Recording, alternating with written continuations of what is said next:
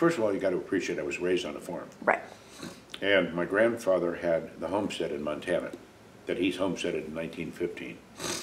Neither our farm in Jasper County or the homestead in Montana had electricity or running water, which translated into the functional tools that you need in life. Is we didn't have a bathtub, we didn't have a toilet, a flush toilet, and there was no switch on the wall for air conditioning or heat, and there was no switch on the wall for a light. So we read by kerosene lanterns at night. I did my studies. One of the reasons my eyes are so bad today is because all my studies, except for that year I was in Washington, were done with a kerosene lantern. And when you wanted heat, you put coal or wood or into the big pot-bellied stove that sat in the middle of the house with pipes running everywhere.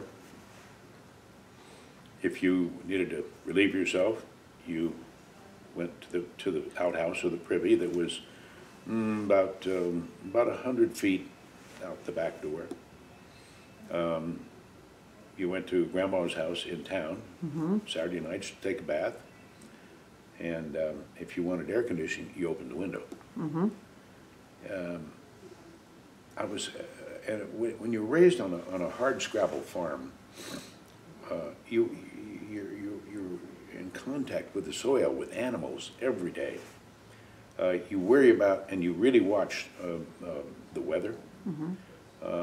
That becomes innate to know what the weather's going to be, because it helps you plan your day and your week in terms of working in the fields. When you're going to cut hay, when you're going to plant corn, blah, blah, blah. My grandfather loved nature, and he was quite a sportsman. And so he would take me rabbit hunting with him, squirrel hunting, fishing. And then I would go, starting when I was 6, out to his ranch in Montana, where we would ride horses in the mountains and really engage with nature in a fearsome way. He was quite a hunter, as I said, and you were just nature. That was the world you lived in, right? With the natural world around you. That's what you harvested for food, whether it would be acorns or walnuts, or whether you shot squirrels or rabbits or deer, et cetera, et cetera. So I was raised in nature. We really was raised in it, and it's been a part of me my whole life. I seek solitude in nature, and I'm more comfortable in nature actually than I am with people. Surprising as that may sound.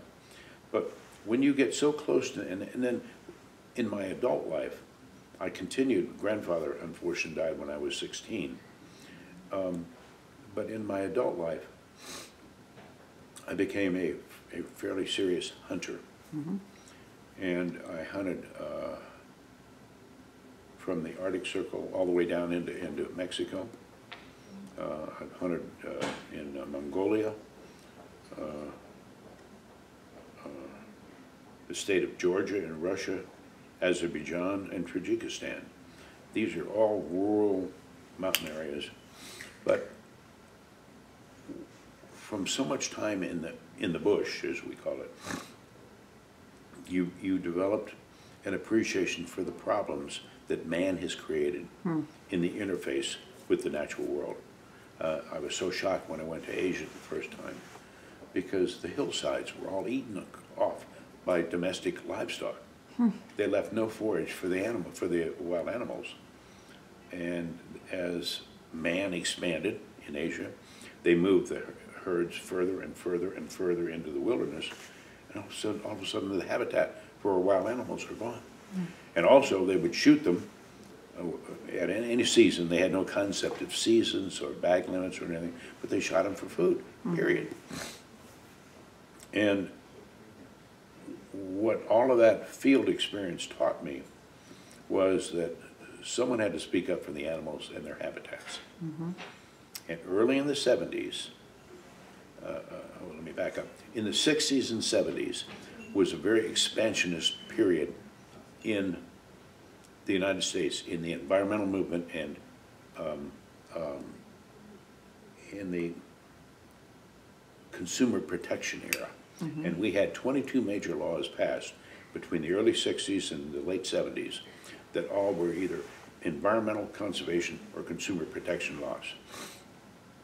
It's a great period of fervor and opportunity for environmental stewardship back then. The sportsman's community took note of that, and I was very much part of the sportsman's community in the 60s. I graduated here from Valpo in 61 and then my law school in 64. And shortly behind that period was the rise of the sportsman's community's organizations. I was one of the founders of the Foundation for North American Wild Sheep, which is today called the Wild Sheep Foundation. Mm-hmm. Other groups formed during that period, like the Elk Foundation, mm-hmm. the Mule Deer Foundation, Pheasants Forever, Quail Forever,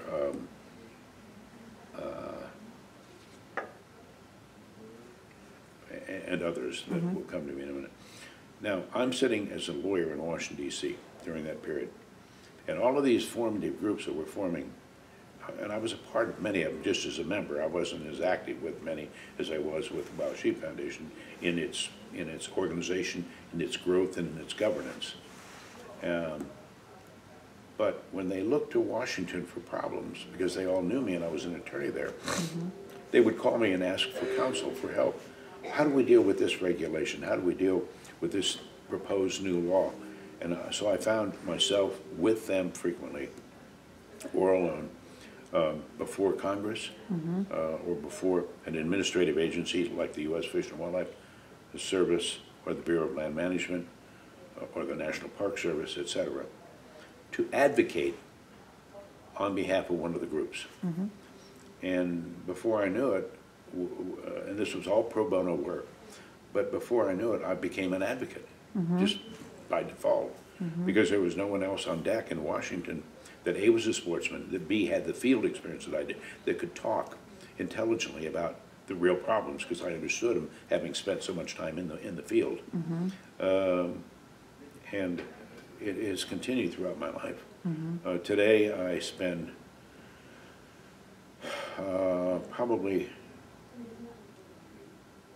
95% of my time, 7 days a week, in the wildlife conservation arena, mm-hmm. in many different facets. During this period, mm-hmm.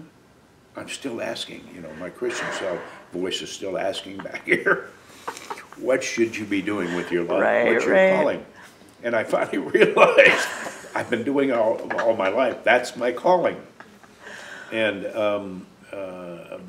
because I do it not for myself, but for the nation and for the betterment of our critters and their habitats. Right.